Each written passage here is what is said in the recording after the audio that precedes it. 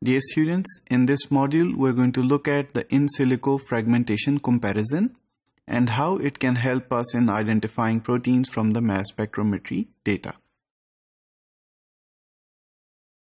As you know, in MS1, we measure the intact mass of the molecule that is there in your sample.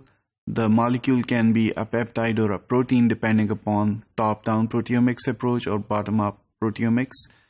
So, once you have measured the molecular weight of the intact molecule, then you measure this molecular weight with the molecular weights of all the proteins in the protein database, and those proteins that match this molecular weight, you call them the candidate proteins and you take them out. However, if you do not have a single candidate protein but you get a long list of proteins that are similar in mass to the mass measured in the experiment, then what do? So you move on to something that is called MS2. In MS2, what you do is you fragment the intact molecule and then you have the fragments molecular weights. So given this list of MS2 fragment molecular weights, then you can compare each of these peaks that is reported with the molecular weights of amino acids and see if there are some consecutive peaks that are reported in the experiment. We call them the peptide sequence tags, and peptide sequence tags for the small subsets of protein sequences, maybe 3 amino acid long or 4 amino acid long or 5, depending upon the PST. Then you compare them with the proteins in the database. So each PST reported in the experiment is compared with the sequence of all the proteins in the protein database. So the proteins that report this PST are then selected.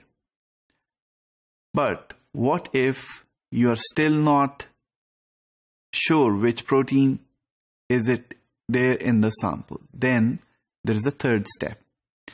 So in that step, what you want to do is you take the MS2 spectrum, the entire peak list, and you take one protein from the database at a time and you create the theoretical spectrum from it.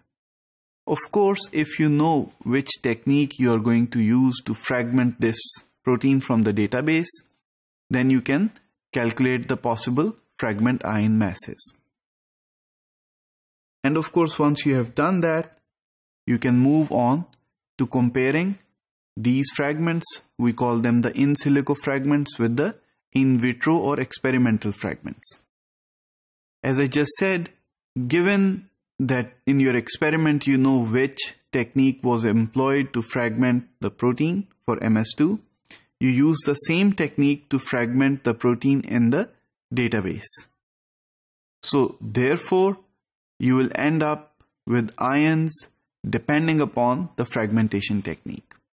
So if you know the fragmentation technique, that is, for example, ECD, then you know that you will end up with C and Z ions for each protein in the protein database.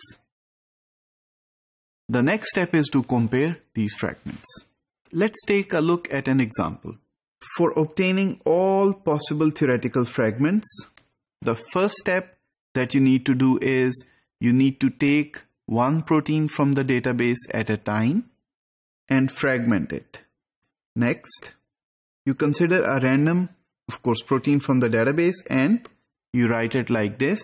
The fragmentation will result in, assuming we are using ECD, then only C and Z ions will be reported. So since the length of this entire protein is 10 amino acids, the first fragmentation that is shown here is going to give you C1 and Z10.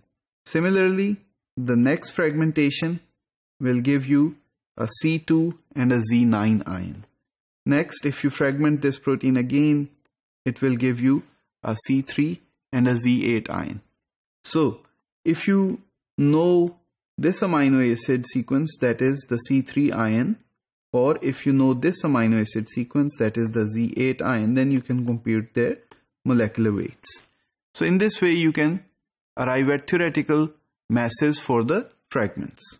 So in conclusion, you just have to compare your MS2 data from the experiment with these theoretically calculated peptide masses. Once you have made all of them, then you can simply count how many fragments that were there in the experiment match with each protein's fragments from the database.